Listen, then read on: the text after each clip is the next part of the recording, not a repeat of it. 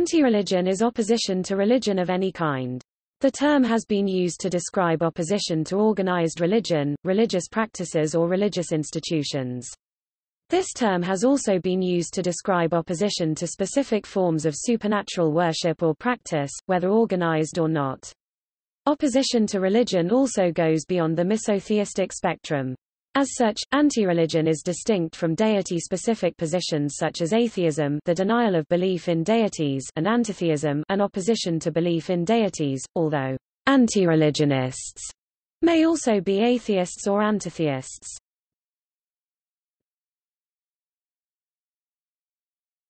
Topic: Historical perspectives. An early form of mass antireligion was expressed during the Enlightenment, as early as the 17th century. Baron d'Holbach's book Christianity Unveiled, published in 1761, attacked not only Christianity but religion in general as an impediment to the moral advancement of humanity. According to historian Michael Burley, antireligion found its first mass expression of barbarity in revolutionary France as organized irreligion less than pre greater than an anti-clerical and self-styled non-religious state responded violently to religious influence over society.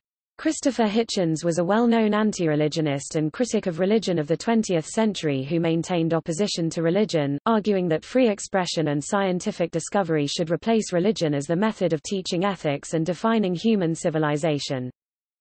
The Soviet Union adopted the political ideology of Marxism-Leninism and viewed religion as closely tied with foreign nationality.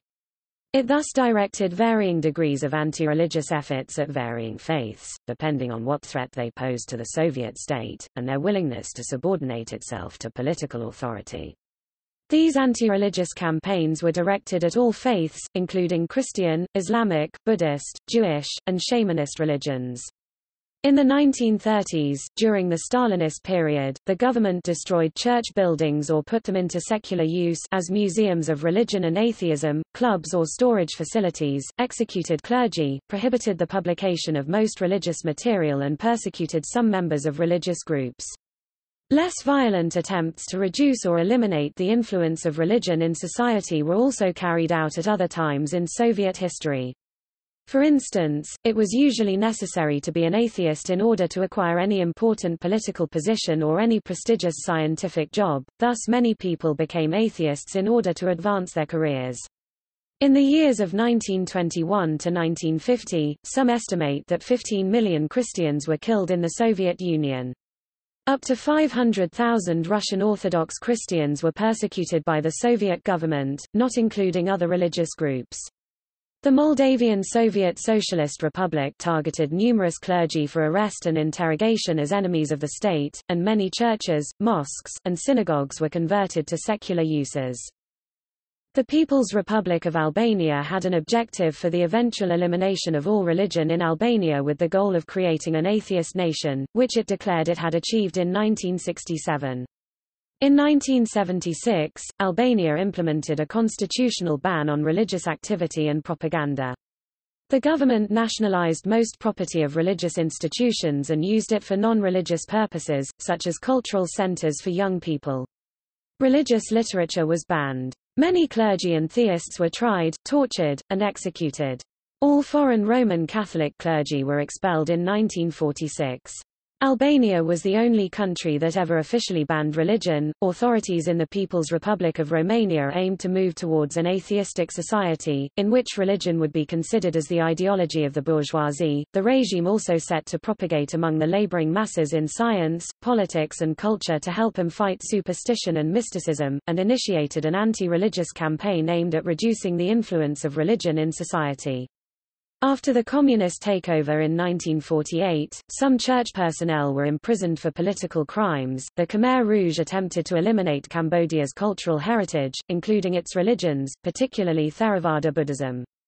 Over the 4 years of Khmer Rouge rule, at least 1.5 million Cambodians perished. Of the 60,000 Buddhist monks that previously existed, only 3,000 survived the Khmer Rouge horror.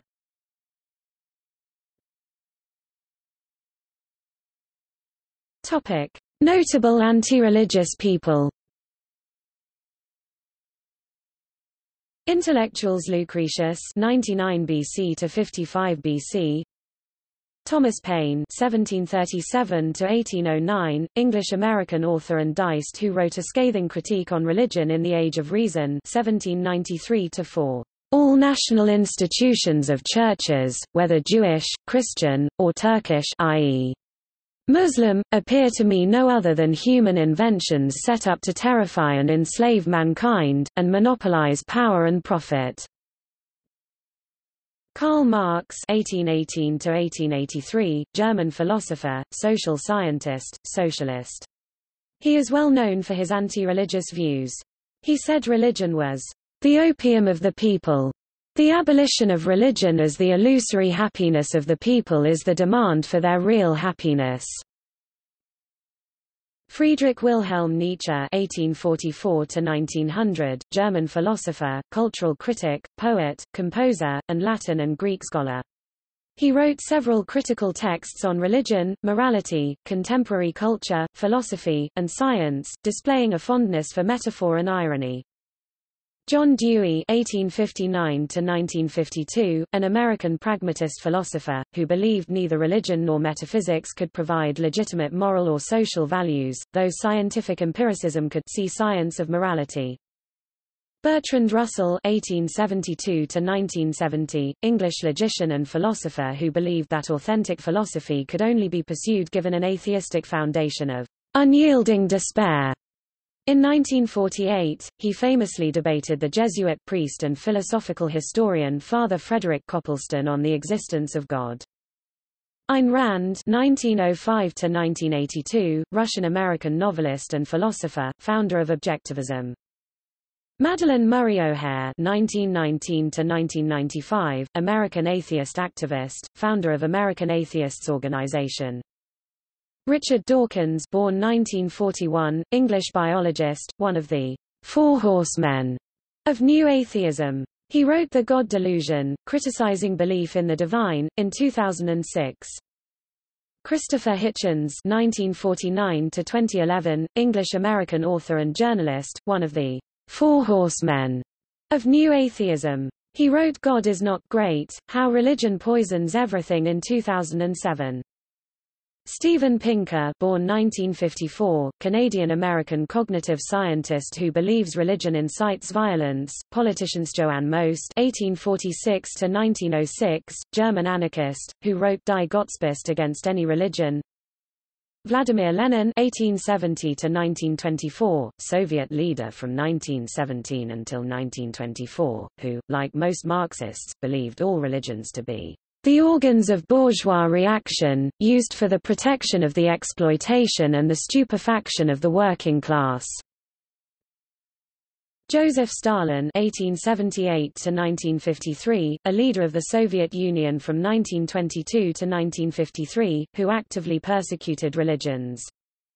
Nikita Khrushchev (1894–1971), Soviet leader in 1953 to 64, who initiated, among other measures, the 1958 to 1964 Soviet anti-religious campaign. Periyar E. V. Ramasamy (1879–1973), Tamil politician, between 1938 to 73, who propagated the principles of rationalism, self-respect, women's rights and eradication of caste in South India. Mao Zedong (1893–1976), Chinese Communist leader. Enver Hoxha (1908–1985), Albanian communist leader between 1944 and 1985 who banned religion in Albania.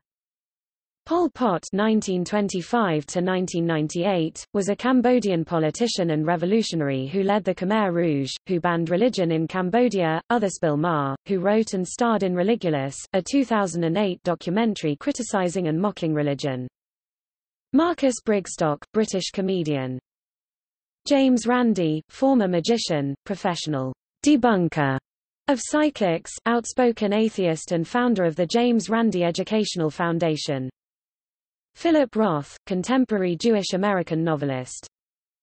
Matt Dillahunty, host of The Atheist Experience and former president of the atheist community of Austin, engages in debates with apologists. See also